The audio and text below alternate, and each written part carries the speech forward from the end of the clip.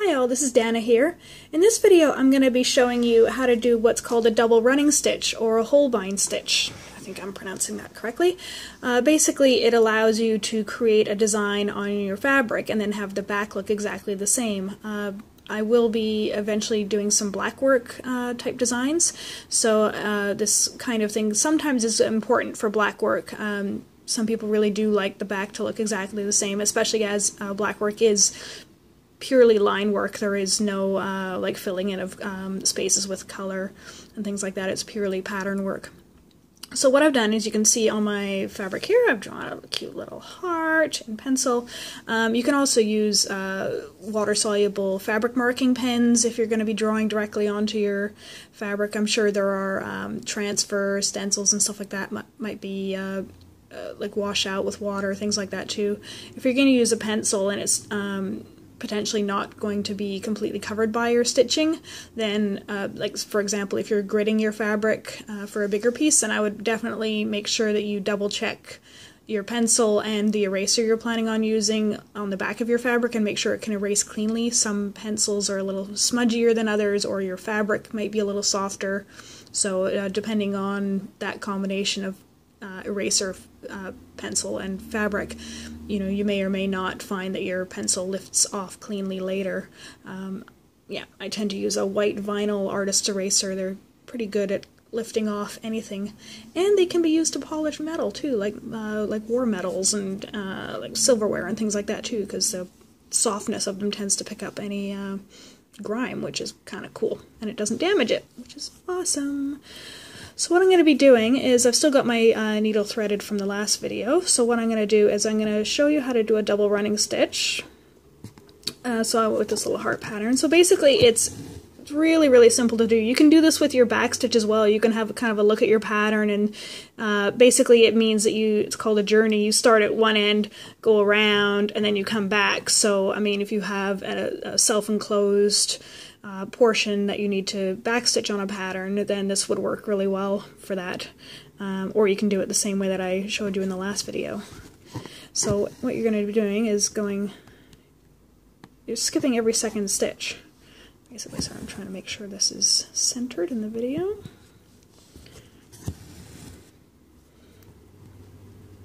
So you can see I'm not going into every stitch like I was with the backstitch demonstration I did. So basically what you're going to be doing is you go all the way around and then you come all the way back. Like I said, the advantage of doing it this way is your back ends up exactly the same as your front, which may or may not be important to you depending on what your use is for this. Particularly if you're doing something like a bookmark or something that the back might be seen if you're not planning on lining it or whatnot, then this might be a useful trick, because that way you're going to end up with your back looking the same as your front. It's basically reversible. So I'm just going to be going around and around. So yeah, this is quite a neat stitch in that it does create the possibility to have reversible pieces. The only problem with the double running stitch, as you can imagine, is you're actually using up, I would say probably close to double the amount of floss that you normally would, because you are going completely the one way and then completely the other way. So if you only have a limited amount of floss that you have and you want to use that particular color to do your line work with, then I would suggest not using this method unless you know you actually do have enough of your floss, or you can go get some more. I know sometimes certain floss colors are harder to come by in the shops for some reason. Okay. I was mentioning in the last video about your threads twisting, so another way you can untwist them too is actually just to let your needle drop, and that will tend to untwist it. Alright, so you can see I made it back to the beginning. So what I'm going to be doing now is obviously going from here and then going back the other way. So it creates quite a neat effect. I know it's fascinatingly thrilling watching me stitch this. But hey, at least it's a small little pattern.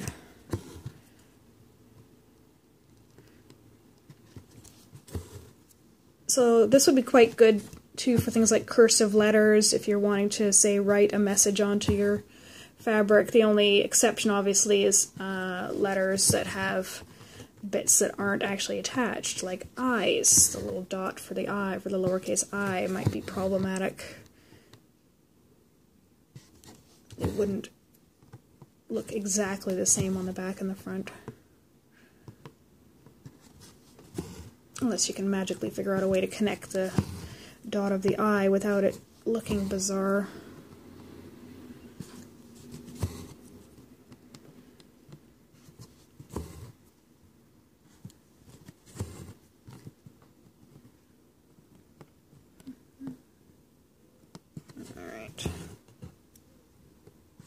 Yeah, so in some future videos I am going to be doing a few demonstrations about some blackwork stitches that I really like. I've only just started exploring blackwork, but for some reason I'm really recently into patterns and things like, especially like wrought iron gates and like window coverings and things like that. I just find the scroll work, the metal scroll work, really, really beautiful, and so I'm probably going to be incorporating some of that into some of my designs. So yeah, I will be doing some upcoming videos at some point about some basic blackwork stitches. So there you go.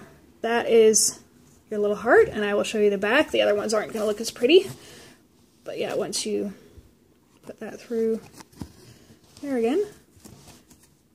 Obviously this is because I connected the thread from here to this one and then this one, but if you're actually either using a mini pin stitch, which I demonstrated in another video, I'll put that link in the video description as well, or another way to anchor your thread, like the loop method to start, and then you can do a small pin stitch to finish. Or you can, another way you can do it also is to, I'll just quickly show you. Another way to anchor your threads is to kind of wind your way around each individual stitch like this and go a couple up and then a couple back down, and that will actually lock your thread into place. I'd still be careful if you're going to be washing, so going up and then going back down again, and that will actually lock your thread. If you're going to be washing it, then just be careful, like be mindful of the fact that you don't have knots or anything like super secure holding the end of that thread in place. So just obviously don't scrub the living daylights out of it. I don't have little scissors. Can trim that off. So there you go. Yeah, obviously if I hadn't carried the thread from each little sample piece, then that would look exactly like the back and the front. So there you go. That's a double running stitch. It's another way to do your back stitch around your pieces. And if you have any questions, please feel free to let me know in the comments below, and I will talk to you later. Bye for now.